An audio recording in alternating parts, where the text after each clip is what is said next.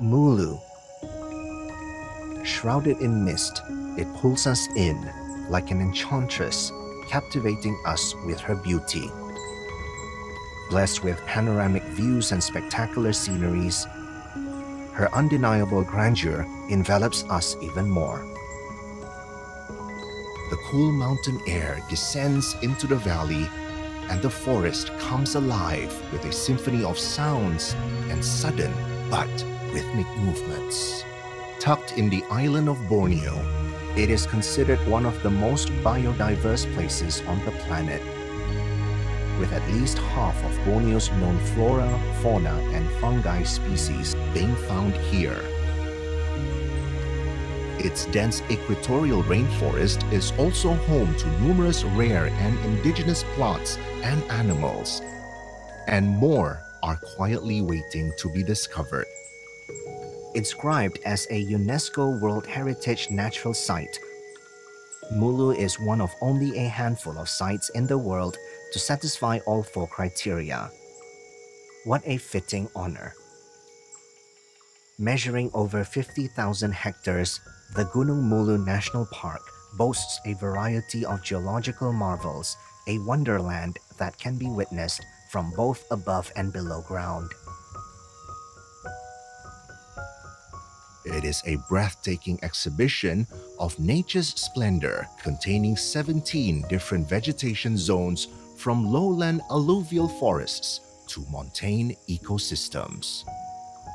The dramatic, famed, and extraordinary structures of razor-sharp rocks known as the pinnacles are a sight to behold.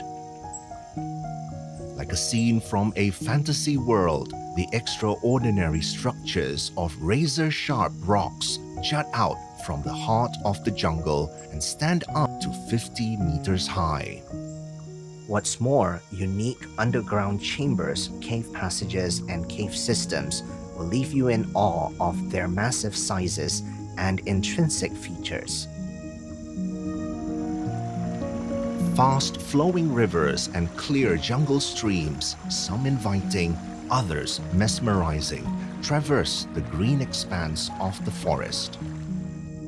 Over the years, the extensive underground network that is there today was carved out by the movements of the rivers and rushing water, as well as by heavy rain. The underlying rivers cut and shape the caves, carrying limestone waste to the cave mouth or spreading it throughout the system.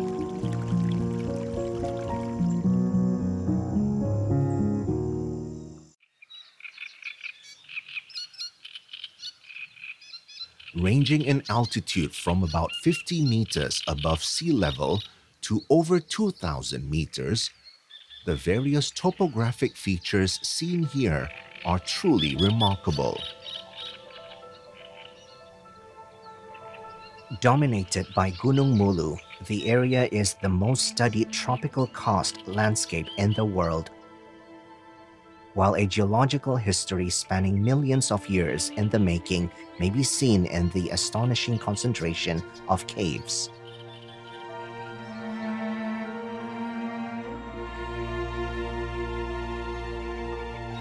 The variety of rocks and soils that make up Mulu's environment have greatly influenced not only its incredible geomorphology, but also the region's wonderful biodiversity. Mulu is truly an astounding natural beauty and wonder deserving of the world records it holds, and it's no surprise why.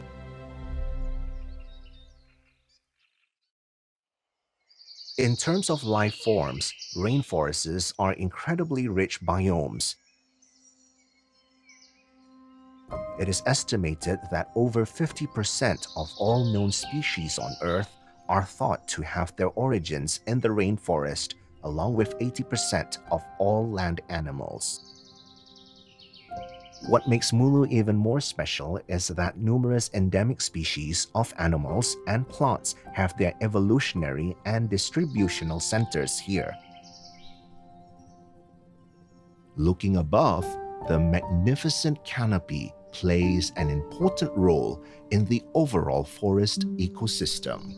The canopy, which is made up of the forest's leafy top layer, provides shade for the layers below and filters out most of the sun's rays, creating an almost magical appearance.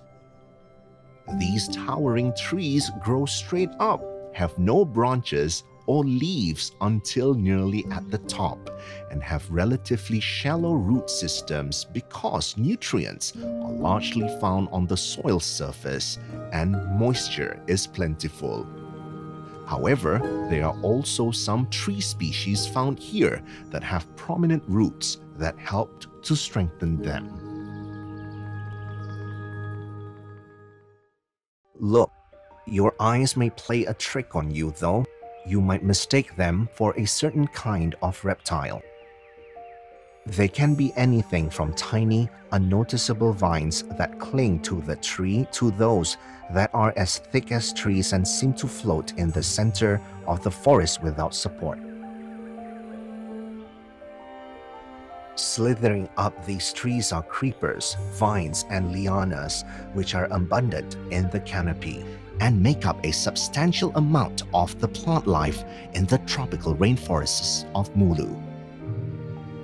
The lianas, a beautiful name for an eerie-looking plant, are a form of woody vine that emerges from the ground as tiny, self-sustaining shrubs and depends on other plants to climb up the canopy in search of direct sunlight. And what are those? These plants depend on the physical support of other plants by growing on their surfaces. Their roots firmly anchor them to the host without causing any damage. Epiphytes, or air plants, firmly anchor themselves to other plants and are essentially photosynthetic organisms that obtain their nutrition from rain, air, and other debris. Now, let's go down below and take a closer look at the forest floor. It is one of the main places where decomposition occurs, which is crucial for the survival of the forest as a whole. Consisting primarily of shed vegetative elements such as dead leaves, branches, bark, and stems, they exist in all manners of decomposition above the soil surface. Here, large and spread out tree roots frequently develop under the ground surface in order to obtain the nutrients they require for growth. Blanketing the ground, we see leaf litter that acts as a protective layer for soil conditions. This leaf litter is unbelievably valuable, so it has quite an unbefitting name. It is here that millions of tiny organisms are all part of a rich food web. Many of them feed on dead plant and animal debris, providing sustenance so other living things can flourish. Imagine what will become of the forest ecosystem without them.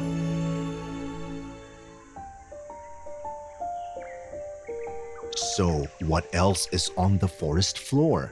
Hundreds of feet at the bottom of the canopy, it is often dark and humid.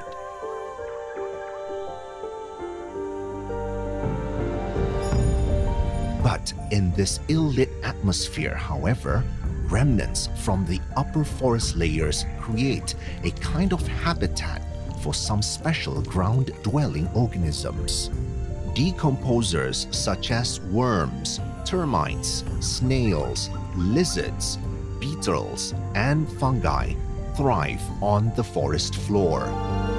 These are just some of the organisms that are responsible for breaking down the decaying materials when organic matter falls from not only plants but also animals.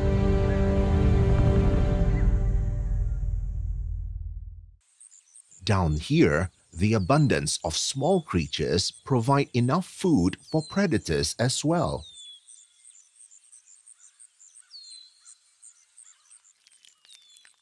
On a more serious note, Life on Earth depends on the creatures that live in the decomposer level of a biome.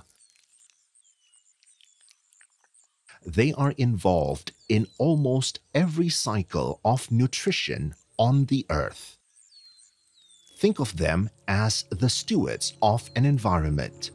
So, without them, what will happen?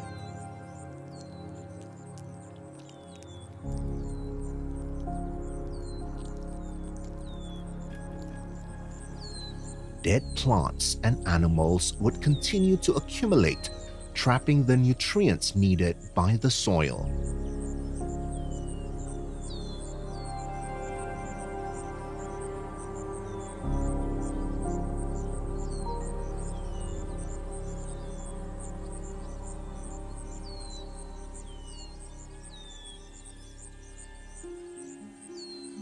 An ecosystem's entire biogeochemical cycle will be impacted if the composer community is harmed or disappears. If this happened on a wider scale, the entire world would be in danger.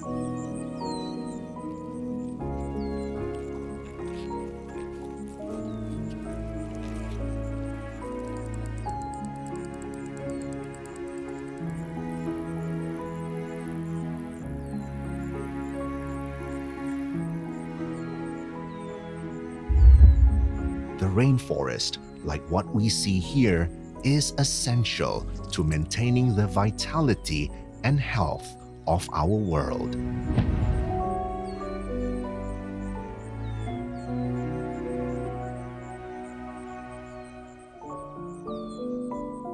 Mulu unquestionably embodies the phrase, beauty with a purpose.